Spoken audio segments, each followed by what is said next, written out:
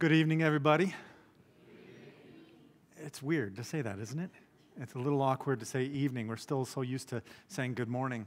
But welcome to our Good Friday service. Just want to give you a little bit of a heads up about how tonight's going to go, kind of the mood of it all. It's going to be a contemplative evening with some thoughtful and worshipful engaging in 7 particular words. 7 words that summarize Jesus' experience on our behalf as he made his journey on his way to the cross. He went through various feelings and acts such as betrayal, denial, being alone, being under accusation, through suffering and crucifixion and death. And those are our 7 words that we're going to be highlighting as we walk through some of these passages tonight. We'll have various readers share with us some of the scripture passages connected to those experiences. And then intermingled, we're going to sing some familiar songs and some new songs. If you don't know the new songs, that's okay. Just take that time to meditate and think about what is being sung, what is being said, and what the connections that are being made there that you can relate to.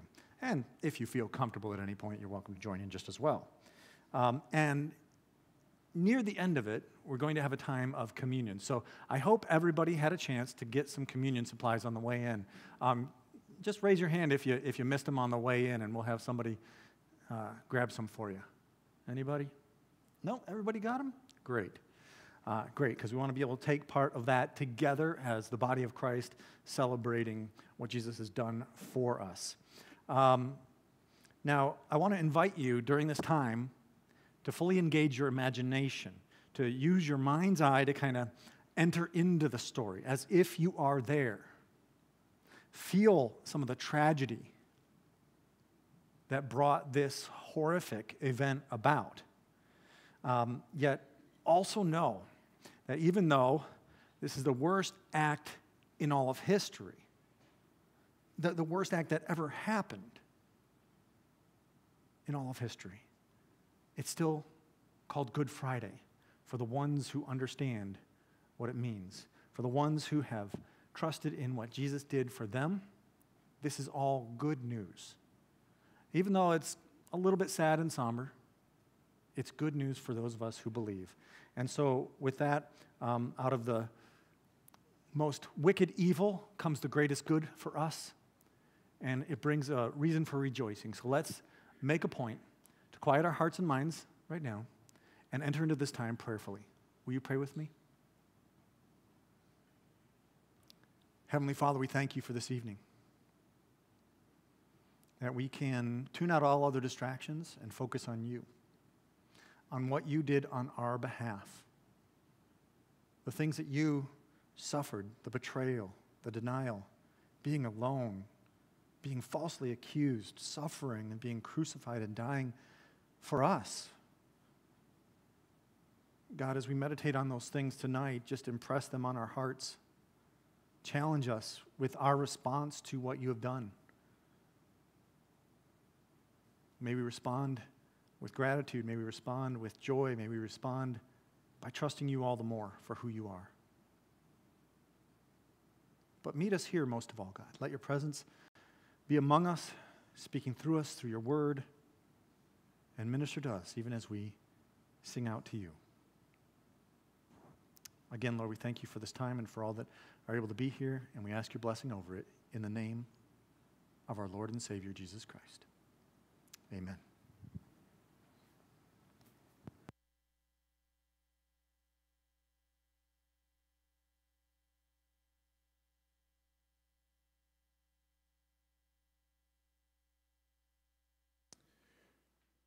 Matthew 26, 6 through 16. While Jesus was in Bethany, in the home of Simon the leper, a woman came to him with an alabaster jar of very expensive perfume, which she poured on his head as he was reclining at the table. When the disciples saw this, they were indignant. "Why this waste?" they asked. "This perfume could have been sold at a high price and the money given to the poor." Aware of this, Jesus said to them, "Why are you bothering this woman? She has done a beautiful thing to me. The poor you will always have with you, but you will not always have me. When she poured this perfume on my body, she did it to prepare me for burial. Truly I tell you, wherever this gospel is preached throughout the world, what she has done will also be told in memory of her."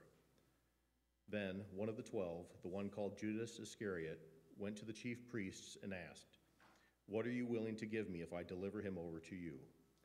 So they counted out for him 30 pieces of silver.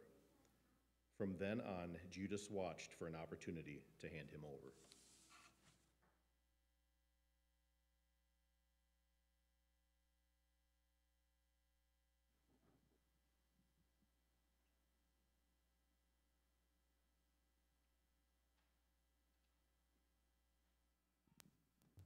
If you are able, will you please stand and join us in singing How Deep the Father's Love for Us?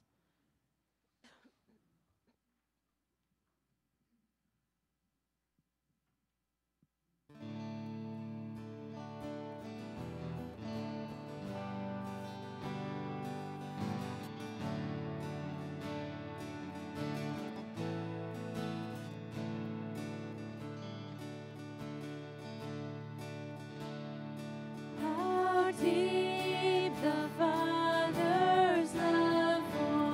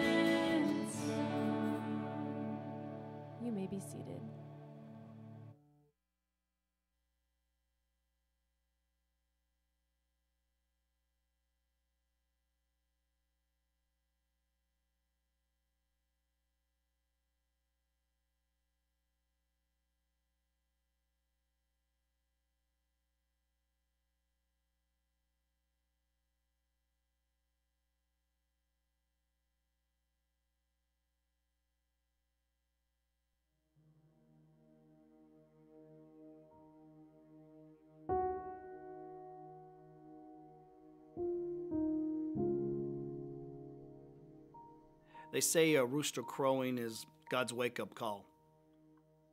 Yeah, that's, at least that's the way it was for me.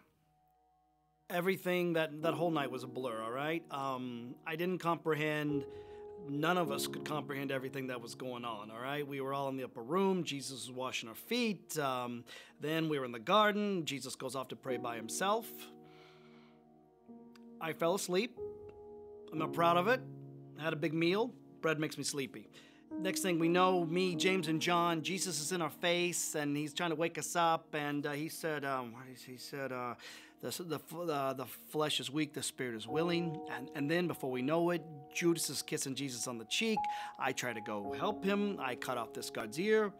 For the record, I wasn't aiming for his ear. I'm a fisherman, not a swordsman. And then they arrest Jesus and they take him off. And we ran. And it wasn't but 2 hours earlier that we were in the upper room. I was looking at him. I was looking him right in the eye saying, if everyone disowns you, Jesus, I won't. I'm with you. I love you. And I think that's what made me stop, turn around, go back. And I caught a glimpse of Jesus as they were taking him to the high priest's house. Stood at the gate, and some girl comes up to me, starts pointing at me, starts going, you're with him. You're with this man that claims to be the Son of God. You're one of his disciples. I felt like every eye was on me. So I just brushed her off. I said, you don't know what you're talking about. You got the wrong guy. I get my way into the courtyard, and it's cold. I try to warm up by the fire. And then there's this guard that recognizes me, and he is from the ear incident, you know, and starts going, get him, he's with him, just arrest him, get him. And I'm like, you don't know what you're talking about, all right? I wasn't with him. It was easier the second time to deny him. It was sometime right before morning, and this wise guy, he comes up to me and goes, who you kidding, all right? Who you fooling? You're with him. I can tell by your accent. I'm like, this is just the way I talk, all right? And the whole night, they kept pushing him around. They kept beating him. They kept spitting on him, throwing insults at him, and I couldn't take it anymore. I had enough. I was tired of people accusing me, looking at me, and I said a few things that I'm not proud of, but I was like, leave him alone. You don't know what you're doing, all right? Just leave him alone. I wasn't with him.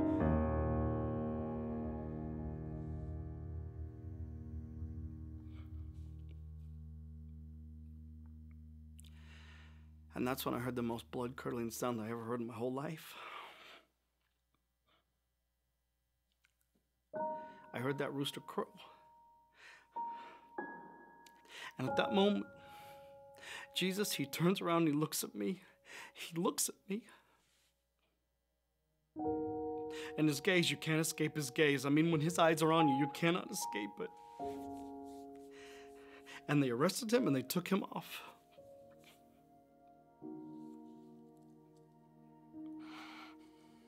I will die with you, Jesus. If everybody disowns you, I will die with you. What a joke. I mean, what would you do? At that moment, at that time, I ran. I ran so fast, I ran so long.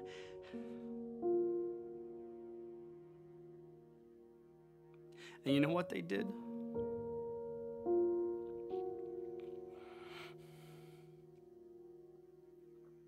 They killed him.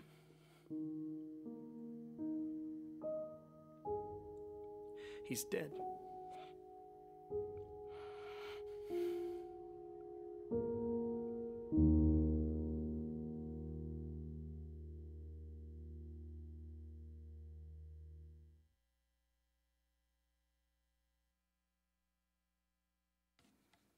Psalm 31, 9 through 14. Be merciful to me, Lord, for I am in distress. My eyes grow weak with sorrow, my soul and body with grief. My life is consumed by anguish, and my years by groaning. My strength fails because of my affliction, and my bones grow weak. Because of all my enemies, I am the utter contempt of my neighbors and an object of dread to my closest friends. Those who see me on the street flee from me. I am forgotten as though I were dead. I have become like broken pottery. For I hear many whispering, terror on every side. They conspire against me and plot to take my life.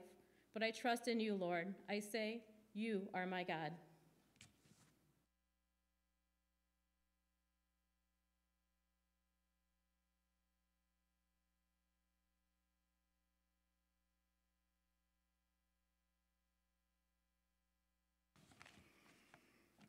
Alone comes from Mark 14, verses 32 through 41. They went to a place called Gethsemane, and Jesus said to his disciples, "Sit here while I pray." He took Peter, James, and John along with him, and he began to be deeply distressed and troubled. "My soul is overwhelmed with sorrow to the point of death," he said to them. "Stay here and keep watch." Going a little farther, he fell to the ground and prayed that if possible, the hour might pass from him. "Abba, Father," he said, "everything is possible for you. Take this cup from me, yet not what I will, but what you will." Then he returned to his disciples and found them sleeping. "Simon," he said to Peter, "are you asleep? Couldn't you keep watch for 1 hour? Watch and pray so that you will not fall into temptation. The spirit is willing, but the flesh is weak." Once more he went away and prayed the same thing. When he came back, he again found them sleeping because their eyes were heavy. They did not know what to say to him. Returning the third time, he said to them, "Are you still sleeping and resting? Enough! The hour has come. Look, the Son of Man is delivered into the hands of sinners."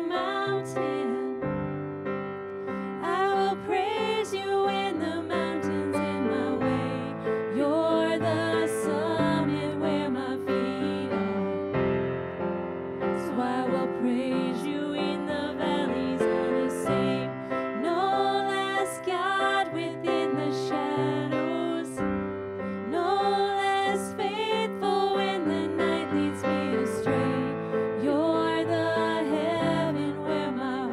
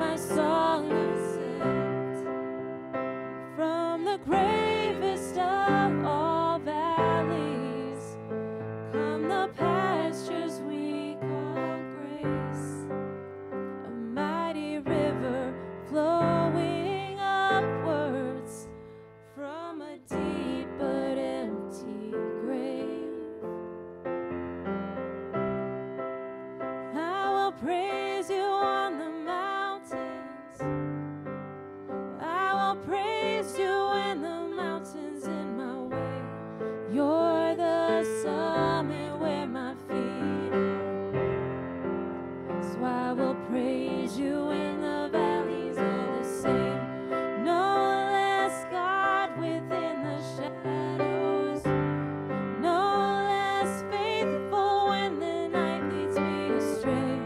You're the heaven where my heart is. In the highlands and the heartache are the same.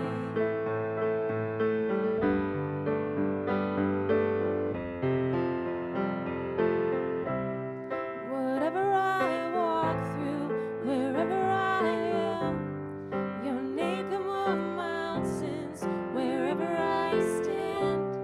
And if ever I walk through the valley of death, I'll sing through the shadows my song of ascent.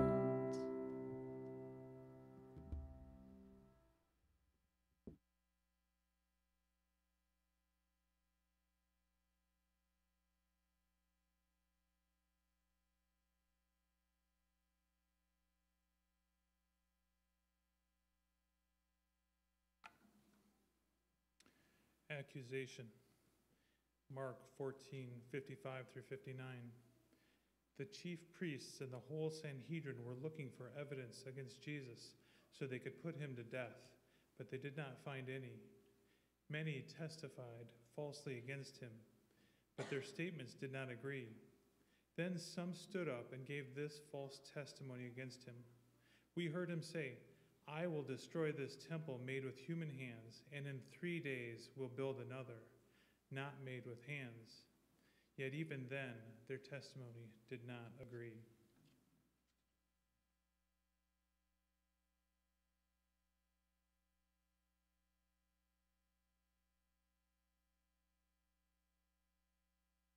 Mark chapter 15, verses 1 through 5. Very early in the morning, the chief priests with the elders, the teachers of the law, and the whole Sanhedrin made their plans. So they bound Jesus, led him away, and handed him over to Pilate. Are you the king of the Jews? Asked Pilate. You have said so, Jesus replied. The chief priests accused him of many things. So again, Pilate asked him, aren't you going to answer? See how many things they are accusing you of? But Jesus still made no reply, and Pilate was amazed. Now it was the custom at the festival to release a prisoner whom the people requested. A man called Barabbas was in prison with the insurrectionists who had committed murder in the uprising. The crowd came up and asked Pilate to do from them what he usually did. Do you want me to release to you the king of the Jews? Asked Pilate, knowing it was out of self-interest that the chief priests had handed Jesus over to him. But the chief priests stirred up the crowd to have Pilate release Barabbas instead. What shall I do then with the one you call the king of the Jews? Pilate asked them. Crucify him, they shouted. Why? What crime has he committed? Asked Pilate. But they shouted all the louder, Crucify him! Wanting to satisfy the crowd, Pilate released Barabbas to them. He had Jesus flogged and handed him over to be crucified.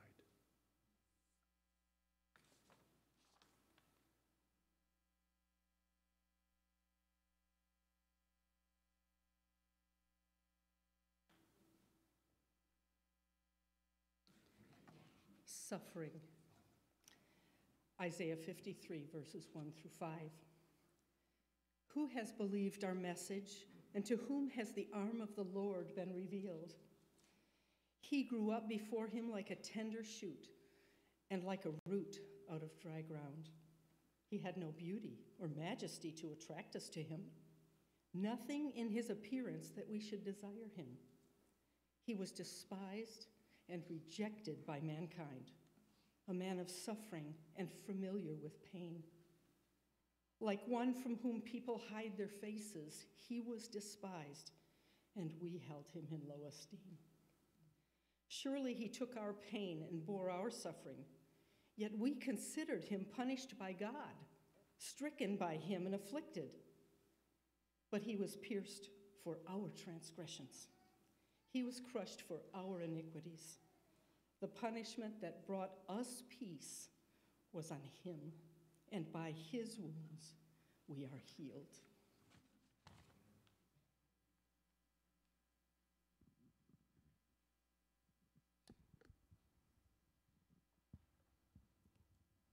If you're able, please stand and join us in singing The Wonderful Cross.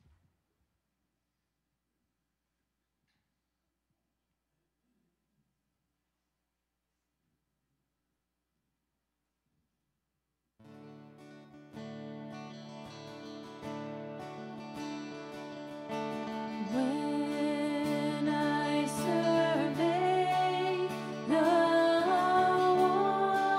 wondrous cross on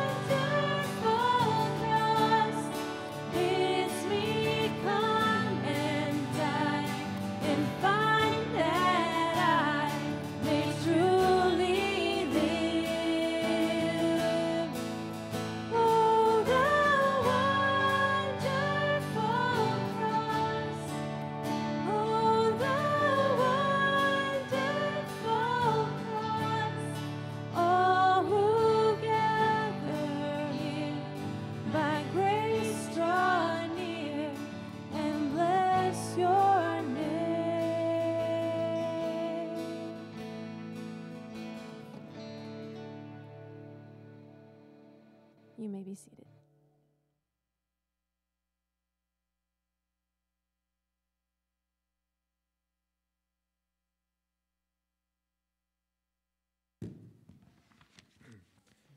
Crucifixion. This is Matthew chapter 27, verses 31 through 43. After they had mocked him, they took off the robe and put his own clothes on him. Then they led him away to crucify him. As they were going out, they met a man from Cyrene named Simon, and they forced him to carry the cross. They came to a place called Golgotha, which means the place of the skull. There they offered Jesus wine to drink mixed with gall, but after tasting it, he refused to drink it. When they had crucified him, they divided up his clothes by casting lots, and sitting down, they kept watch over him there. Above his head, they placed the written charge against him: "This is Jesus, the King of the Jews." 2 rebels were crucified with him, one on his right and one on his left. Those who passed by hurled insults at him, shaking their heads and saying, "You who are going to destroy the temple and build it in 3 days, save yourself. Come down from the cross if you are the Son of God." In the same way, the chief priests, the teachers of the law, and the elders mocked him. "He saved others," they said, "but he can't save himself. He's the King of Israel. Let him come down now from the cross, and we will believe in him. He trusts in God. Let God rescue him now if he wants him, for he said, 'I am the Son of God.'"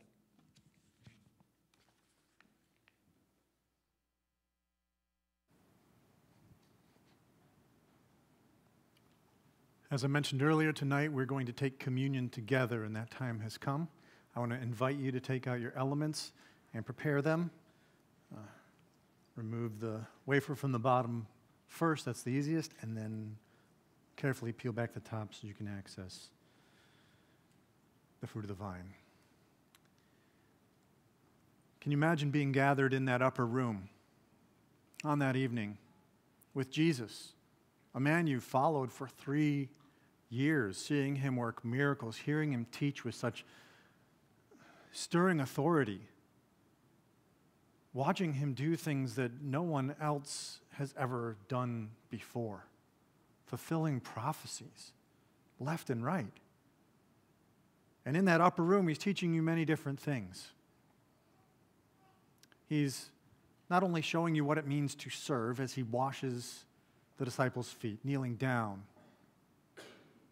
clothing himself as a servant, and gently cleansing away the dirt from their day's travels.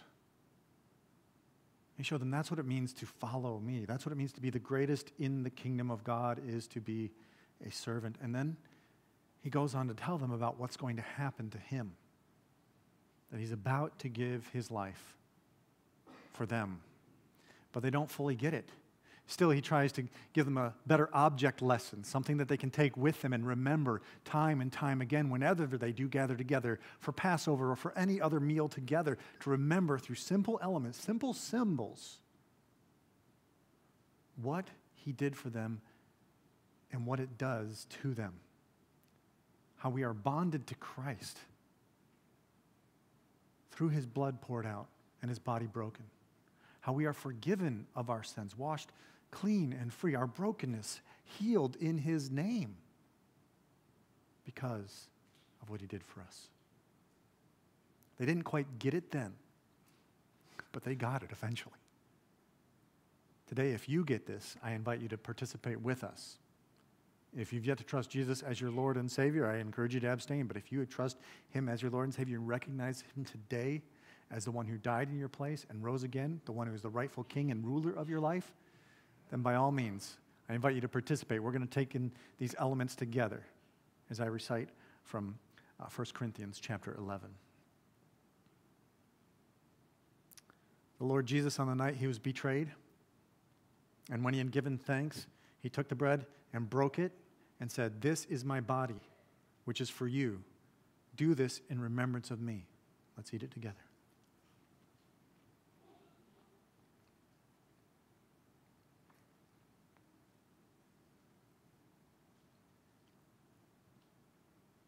Lord Jesus, we thank you that your body was broken for us. For all of our sinful brokenness, you suffered. You were bruised for our transgressions. You were pierced for our iniquities. And we thank you that the punishment was laid on you and not us. Thank you for being broken for us, Lord Jesus. In the same way, after supper, he took the cup, and he said, "This cup is a new covenant in my blood. Do this whenever you drink it in remembrance of me, for whenever you eat of this bread and drink of this cup, you proclaim the Lord's death until he comes."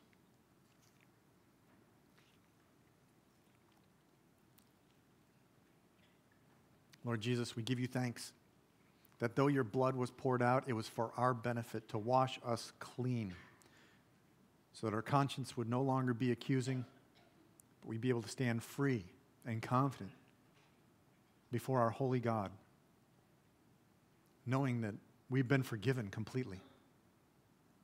We thank you so much that all of this means that those who trust in you can also have life forever with you. And so we receive that now, and we look forward to the day when you do return.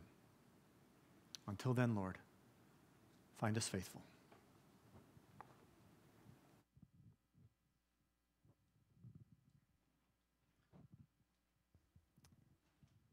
In response, let's stand and sing Nothing But the Blood together.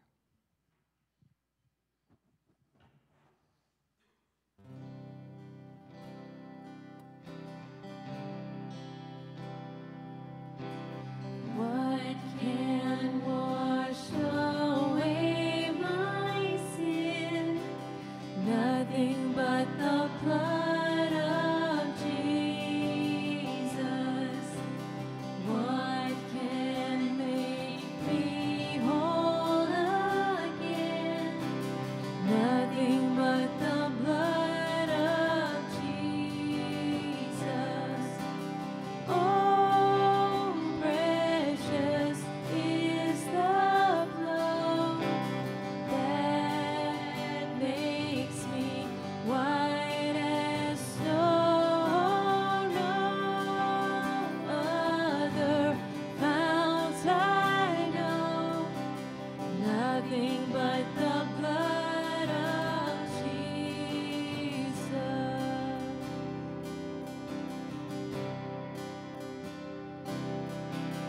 For my pardon, this I sing, nothing but the blood of Jesus.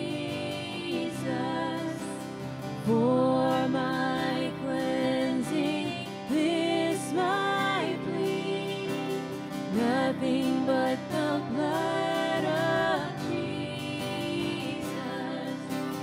Oh, precious is the flow that makes me white as snow. No other fount I know, nothing but the blood of Jesus.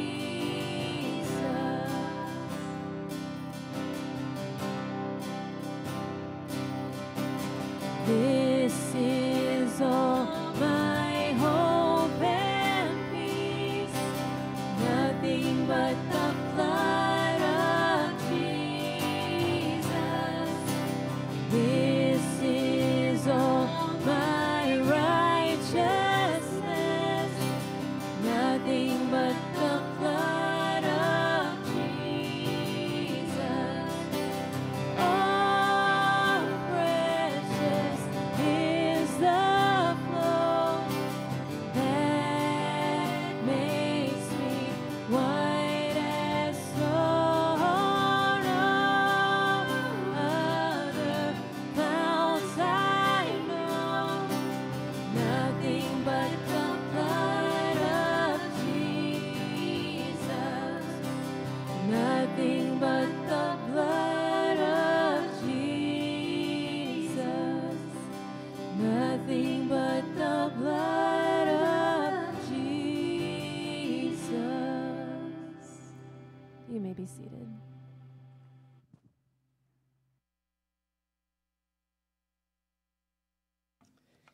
Luke 23, 44 to 46. It was now about noon, and darkness came over the whole land until 3 p.m, for the sun stopped shining. And the curtain of the temple was torn in two. Jesus called out with a loud voice, "Father, into your hands I commit my spirit." When he had said this, he breathed his last.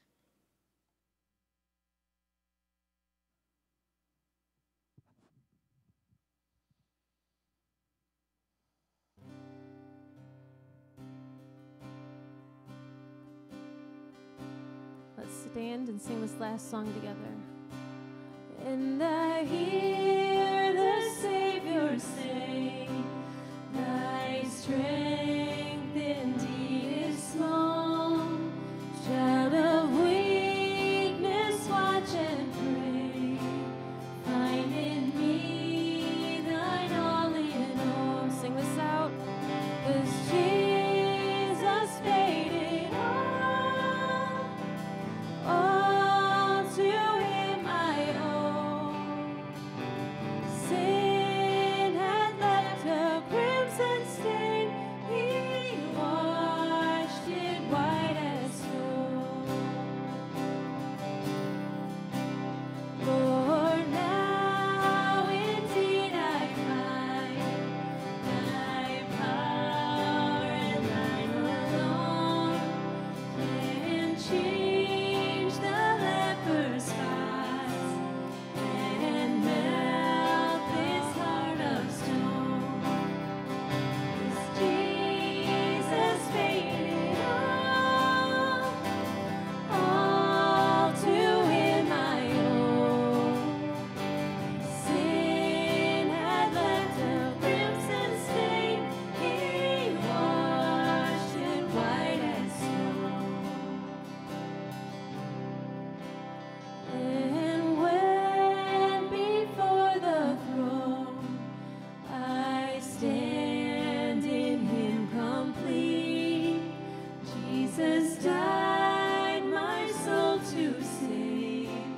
My lips shall still repeat, 'cause Jesus paid it all to him I owe. Sin had left a crimson stain, he washed it white as snow. Sin had left a crimson stain, he washed it white as snow. He washed it white as snow. He washed it white as snow. Oh, praise the one who paid my debt and raised his life up from the dead. Oh, praise the one who paid my debt and raised his life up from the dead. Oh, praise the one who paid my debt and raised his life up from the dead. 'Cause Jesus paid it all to him I owe. Sin had left a crimson stain, he washed it white as snow. Sin had left a crimson stain, he washed it white as snow. He washed it white as snow. And he washed it white as snow. Amen. You may be seated.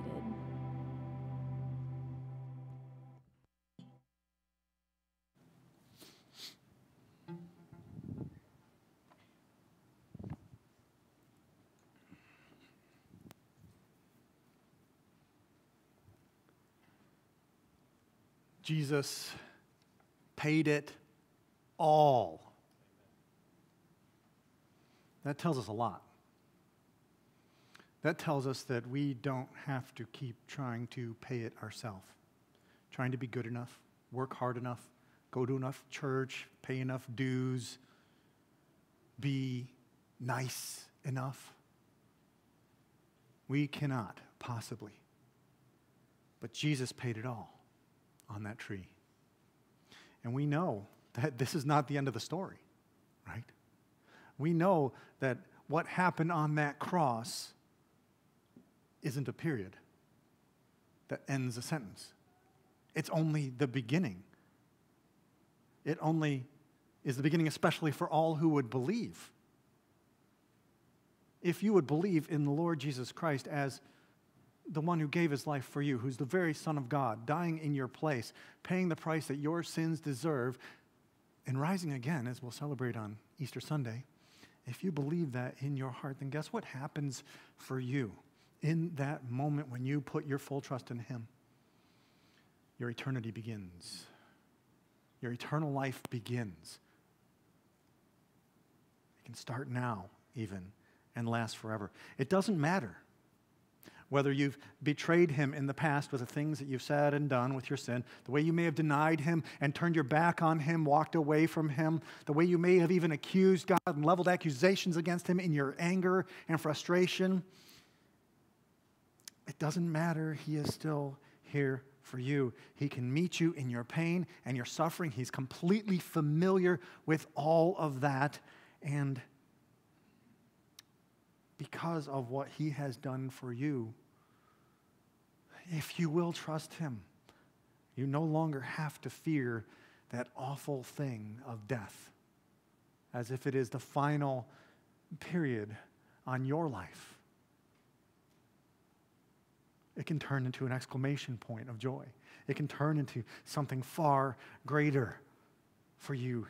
His death has brought you forgiveness of sins and has brought you life and life eternal. Do you believe that? If you have yet to receive that truth and that forgiveness, I want to encourage you to do that tonight, even take that first step and just say, Jesus, I recognize I'm a sinner. I fall short of your glory. There's no amount of good things that I can do to cover my sins, but you came and you paid the price for my sins. And I trust that your sacrifice counts for me, because not only did you die for me, but you rose again. And because you rose, I will one day rise too. If you pray that now and you trust in him, that's the first step in a longer journey of continuing to trust him every day of your life. And may you strengthen them, Lord Jesus, those who have trusted you in this moment. And those who have been trusting you for a long time, may you also strengthen them with a greater resolve and understanding of what you've done for them. May you impress it upon their hearts day by day as they remind themselves of the truth of the gospel, of what you've done.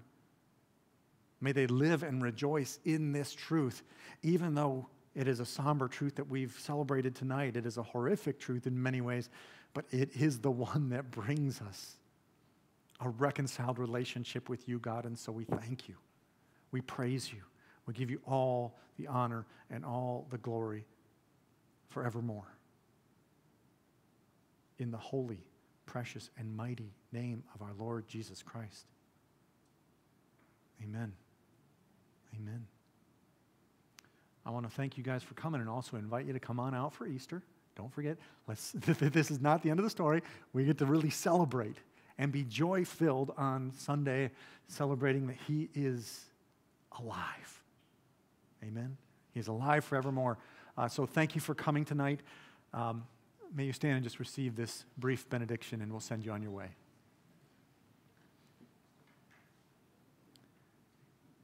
May you go in the grace and peace provided by our crucified and risen Lord and Savior, Jesus Christ.